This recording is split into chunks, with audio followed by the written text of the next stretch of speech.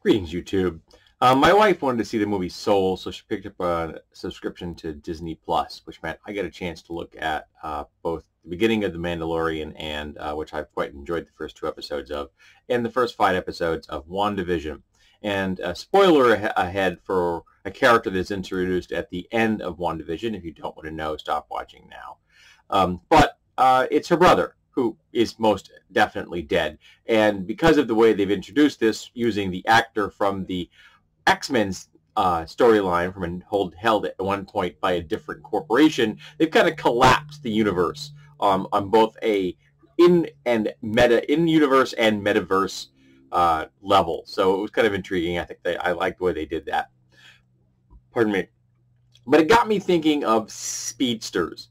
Now, I believe I've done at least one video on speeds here on my channel before, and I have always believed that, with rare exception, super speed as portrayed by The Flash and by Quicksilver, and any number of other speedsters over the years in different comic universes, is a win button.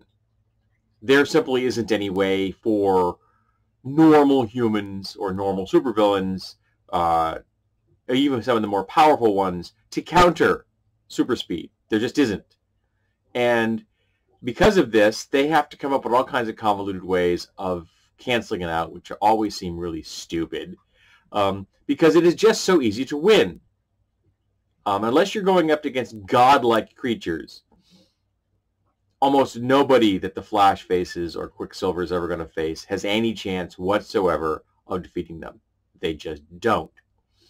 And for example, in one of the X-Men movies, it's the one where Magneto drops an entire baseball field on Washington, D.C. Yeah, it was not a good movie by and large. But there's a point where they have Quicksilver with them, and in this particular universe, he's kind of hinted at that he is the son of Magneto, but there's no mention of a twin sister. So it's two different universes, two different background kind of things. So we know he's a mutant, and he is with the group for a certain period of time, but then they say, okay, we need you to, okay, we're going to head off and take off from this point on our own. For story reasons, I guess, because there was no reason that he shouldn't join them, because every single problem they had from that point on in the film could have been solved instantaneously, literally, by a speedster. Quicksilver could have solved every single problem they had, and the rest of the film would have been very boring, for the most part. There wouldn't have been the film because there would have been no conflict. It would have just been Magneto saying, like, pointing his finger and saying, "Could you? Yeah, thank you. And could you? Yeah, thank you. And could you? Yeah, thanks. We're all done." Things like that. Just they could either. It was just, yeah. He could just solve everything, and that makes a boring storyline. So that's why we don't have it.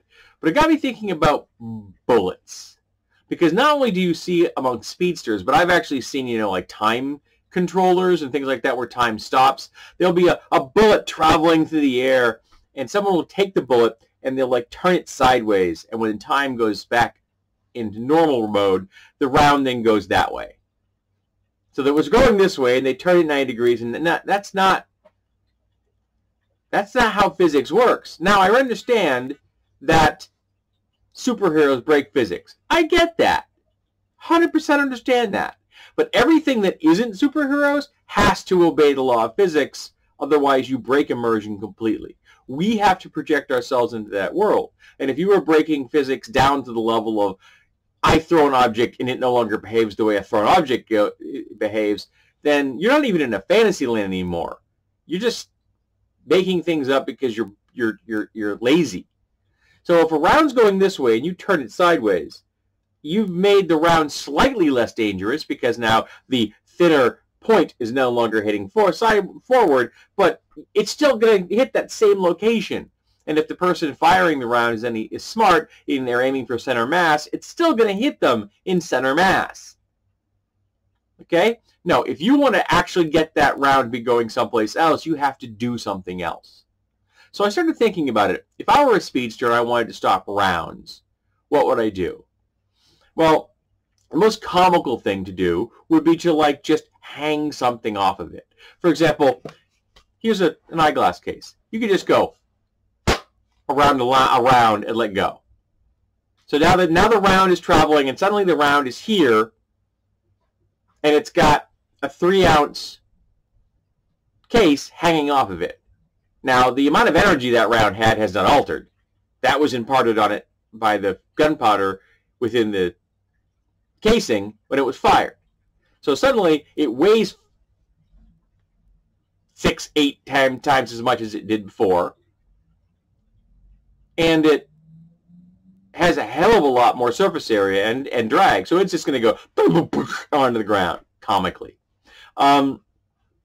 But other things, a much easier thing to do would be to change its trajectory. Now, if a speedster runs along and just kind of pushes it this way, so now the round is still moving forward, but now it's also moving in this direction. So it's got it's now got two forms of energy imparted to it. So it's going this way and this way, okay? The problem being, of course, is that the speedster is moving so incredibly fast that the amount of energy they imparted on the round is probably greater than the amount that was imparted by the gunpowder. So they are now probably deciding it's going that way much more quickly. And that's dangerous if they've actually shot it off this way, because it's going to go like into suborbital range and then slowly arc its way back down and maybe hurt somebody. Any luck, it'll fall in the ocean. There's a lot of water in the world. But a smarter thing to do would be to do this, to go from high to low. Just, now it wouldn't take much. Because again, you're moving at super speeds. You're imparting a fair amount of energy. So now the round is headed at the ground and is going to bury itself in the dirt. Or if it's headed at a hard surface like a wooden floor, it's going to go through. Or concrete, it's probably going to bury itself because again, the speedster is probably imparting a heck of a lot more energy to that round than the gunpowder did. So you've now rendered that round useless. But just taking a round and going is absurd. Now there was a black science fiction story about a kid that finds a gun. It was like an updated version of Laser Blast, and I can't remember the name of the movie at the moment off the top of my head. But it was very entertaining. I quite enjoyed it, and I am looking forward to listening to the commentary track on it because there is one. Was it Kin? Might have been Kin. Yeah, it could have been Kin. And it was very entertaining. Quite highly recommended if you like a good, solid, tight little science fiction story. That is in many ways a remake of Laser Blast, but still in a much better way. And in it, the guy actually takes the round, moves it, and puts it like in front of the shooter's forehead, pointing at him as opposed to now the round, instead of going this way, the round's going this way. And when time starts back up again, the guy dies. But again, if you put the round against the guy's head and you start up again, the round is just going to continue going that way. Because physics. Okay, physics doesn't care that you've moved it. Of course, maybe, now if time actually stops, are you imparting energy to it at all? Or is the amount of energy exactly the same as it was prior to, that's an interesting question. Regardless, it's not going to shoot the dude in the head. Now, if you'd taken the round and put it behind his head and then let go, now it's gonna. Messily, because now it's going to spray brains all over you who is currently standing in front of the dude. Hopefully you're not standing directly in front of the dude, because it potentially could go through both sides of his skull and still hit you. Not only are you wounded, but now that you have bloodborne pathogens to deal with. But yeah, speedsters are a win button. Flat out. Like I was remember watching this, I watched the first 2 full seasons of Flash, and I started watching the 3rd one, and it was like, oh, look it's another speedster enemy. Oh, yay. And I never finished watching the 3rd season, which I want to, because the reason I wanted to see the entire Flash series, besides some of the characters entertaining, is that I have a major love of Gorilla Grodd. I am a fanboy for anthropomorphic gorillas. Well, they are anthropomorphic, but sapient gorillas. So yeah, Gorilla Grodd is awesome. And that's the reason I wanted to watch it, and I know that he's going to actually show up properly in Season 3, so I actually have to get my button gear someday and finish watching that series. But I'm just like, oh, look it's another speedster. Yeah, they couldn't come up with any better, psychological storylines that might, like, depend on the science that the character knows and not his superpower, because that's a win button. It's really boring, and they lazy fucking writing.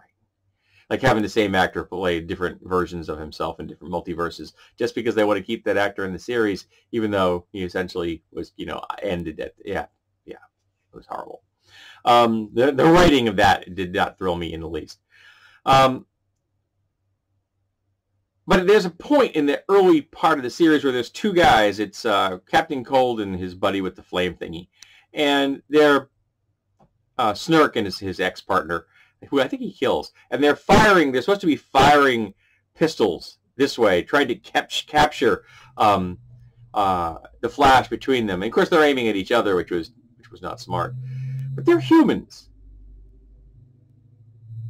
And even though Flash is not advanced to the point where he is his highest speed level that he hits at the end of second season, he is still so far beyond the capacity for human reactions, is that he could have gone home, made a sandwich, come back, and they still wouldn't have pulled the triggers far enough to be a danger to him. You just can't react fast enough to hurt a speedster. Humans don't work that way.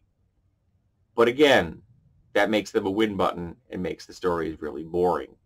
So from a practical standpoint, just like if Tony Stark was smart and gave powered armor to everybody, like, Falcon and Hawkeye and Black Widow and everybody and Cap, they all get powered armor. Suddenly their problems are almost zero because now they can do much more than they could before. If you apply logic to most comic universes, things break down greatly. Like Bruce Wayne is far more useful to the universe than Batman. Tony Stark is more useful to the world than Iron Man. Reed Richards is more useful to the universe than Mr. Fantastic. But if you apply logic, they all fall apart. So yeah, we don't do that for the most part. Speedster win button, and they handle bullets weird, because bullets don't behave the way they seem to be portrayed in comics and movies.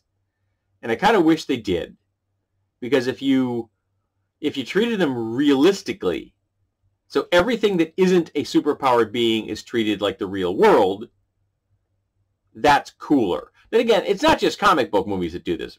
Action movies have been treating bullets as very plastic, dynamic things in a way that they are not in the real world for a very long time because it's convenient to the storyline. So it's not just, something that comic book movies do. It's just they're the most egregious examples I can think of. And speedsters make it the most laughable. Let's talk about Speedster just because we can, because we are nerds and comics fans and movie fans.